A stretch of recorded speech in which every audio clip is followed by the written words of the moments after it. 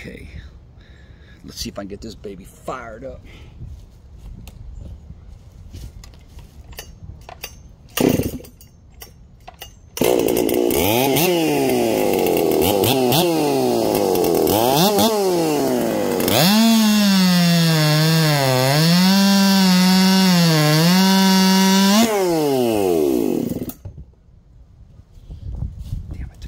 Chunk. Look at that. I wasted all that wood right there. I didn't want to miss the cut though. Okay, that chain's cutting quite a bit better. Yep. Okay, let's go over what I did. This is the same chain I had on yesterday. This is the copycat killer. Look at that RWJ4 carburetor. Look at that big ass Venturi. That's why I like these carburetors. They work excellent on these particular saws. Some saws they don't work good on. Okay, this is that chain. I laid the tooth back, like made it more pointy. Plus, I laid the top plate and the side plate back quite a bit more.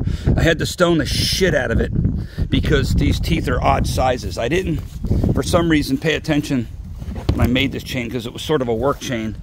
The teeth were a little bit mixed matched as far as being different sizes, which is a big no-no in a performance chain because then you get a lot of lines in it. But anyway, I spent about a solid hour and 20 minutes on it, refiling it. And this, okay, getting off the subject, this thing's running killer now, I would say. It feels real good, especially in a big cut like that. This 440 with the 460 cylinder is running really nice too. This has a regular chain on it, a round ground. And this is a muffler that Mike gave me. Glock. He made a dual outlet. He silver soldered it. I just put this baby on. And this is a cylinder that he gave me too, a 460 cylinder that was just about perfect. I used a Meteor piston with 2 rings, a tapered pin, all that shit. I did some porting on the cylinder, just clean up porting. I didn't change any port numbers. Gasket delete. I used the Ultra Permatex high elasticity. You know, let it dry for 24 hours, yada, yada, yada. Clean the carburetor. Like I said, it's got the HD filter. But this son of a bitch runs excellent. It pulls a 25-inch bar and chain really good. Not that I have that on there now. This is a 20-inch with the lightweight bar. I absolutely love these lightweight bars. But anyway, let's make one cut with this. Kill 2 birds with 1 stone. 1 stone, man. See this? This is just a regular round ground.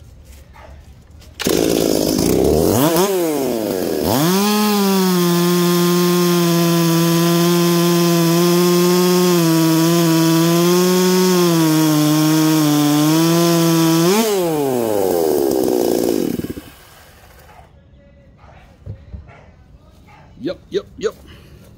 She's cutting nice. I'm gonna save that piece of wood. It's the only big piece I got left. I don't have any other big pieces like this. It's in between giant and small. Yep, 460 and the copycat killer.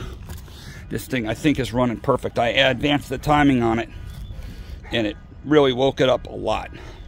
I'll open the mufflers up a little bit too. The muffler side, yeah. Yep, that's it. Thanks for watching.